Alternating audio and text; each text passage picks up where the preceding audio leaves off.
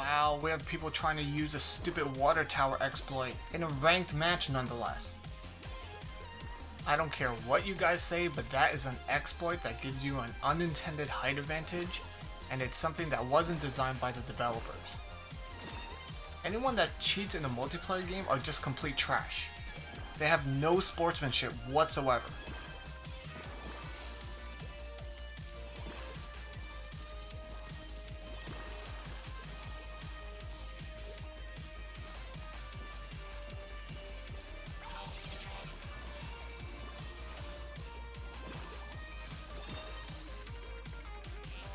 We have someone behind us.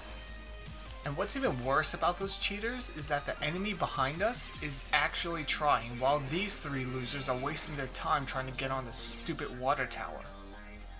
I feel so bad for that one guy on their team that is actually trying.